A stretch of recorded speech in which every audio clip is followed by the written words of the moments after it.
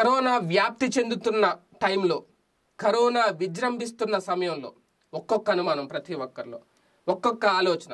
ఒక రకంగా ఇంట్లో ఖాళీ కూర్చొని ఏం చేయాలని తెలియదో, లేదంటే ఇంకేంటో తెలియదు. కానీ కరోనా వ్యాప్తి ఎలా జరుగుతోంది? దోమ వల్ల, చీమ వల్ల, ఈగ వల్ల కరోనా వస్తుందా? రకరకాల ప్రశ్నలు. అయితే ఈ పిశాచి వైరస్ కంటికి కనిపించదు అనేది మాత్రం చాలా నిజం. భూతద్దం వేసి వెతికినా సరే కనిపించదు. సూది మొన మీదనే కోట్లాది కరోనా వైరస్ క్రిములు కొలివి తీరి ఉండే సత్తా ఈ కరోనా వైరస్ సొంతం అనేది ప్రతి ఒక్కరు గమనించాలి. సూది ఎంత సన్నంగా ఉంటుందో సూది మొన, ఆ సూది మొన మీద కొన్ని కోట్ల క్రిములు దాగి ఉంటాయి అంట. అది ఇప్పుడు శాస్త్రవేత్తలు బయట పెడుతున్న నిజాలు. అలాంటి అతి సూక్ష్మమైన వైరస్ మనిషి మీద పగబట్టిన సమయం ఇది. దాని అంతు చూసేందుకు మనిషి చేస్తున్న ప్రయత్నాలు అన్నీ కావు. ప్రభుత్వాలు కూడా ఎంత ఎఫర్ట్ పెడుతుందో దీని మీద.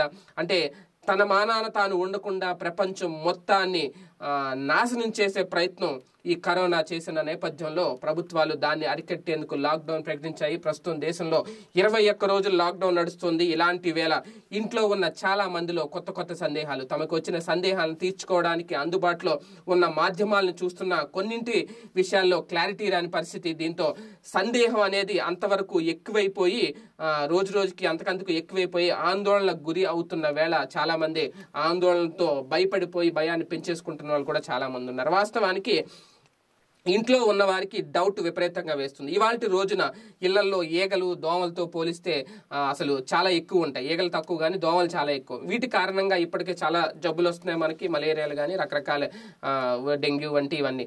అయితే ఇంట్లో ఉండే మనిషిని ఈ దోమ కుట్టినప్పుడు ఏం జరుగుద్ది? కొన్ని సందర్భాల్లో ప్రాణాలు తీసే వరకు కూడా వెళ్తుంది. డెంగ్యూ ముదిరిన, ఈ మలేరియా, రకరకాల వ్యాధులు. ఇలాంటి వేళ దోమ కాటు కారణంగా కరోనా వైరస్ వ్యాప్తి చెందే వీలుందా అనేది ఇప్పుడు ప్రధానంగా సోషల్ మీడియాలో వైరల్ అవుతున్న ఒక ప్రశ్న.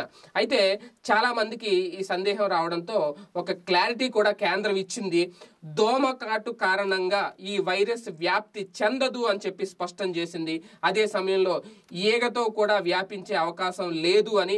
ఇదంతా ఒక ఎత్తు అయితే, ప్రతిరోజు మనం ఏంటది తీసుకునే ఆల్కహాల్ ఏదైతే ఉందో అది తాగడం వల్ల కరోనా రాదు అనే వాదన కూడా ఉంది. అది కూడా సరికాదు. అదంతా కంప్లీట్ గా ఒక అసత్య ప్రచారం అని చెప్పి కూడా కేంద్రం తేల్చి పడేసింది. సో అలా వస్తుందో లేదంటే ఎలా వస్తుందో అనే సందేహాలను వదిలేసి ఎంచక్కా ఇంట్లో కూర్చొని ఆ శుభ్రత పాటించే విషయంలో, మీరు కూర్చునే సోఫా దగ్గర నుంచి, మీరు కూర్చునే కుర్చీ దగ్గర నుంచి, మీరు కాలు పెట్టే నేల దగ్గర నుంచి ప్రతి దాన్ని శుభ్రపరచండి. మీరు టచ్ చేసే ప్రతి స్టీల్ పాత్రలు కానీ, మీరు తినే అన్నం స్పూన్ కానీ, కంచం కానీ, ప్రతిదీ మీ చేతుల దగ్గర నుంచి ప్రతిదీ ఇంటిని శుభ్రంగా ఉంచుకోండి. అప్పుడు ఏ మహమ్మారి వైరస్ మీ ఇంటి దరిదాపులకు కూడా రాదు.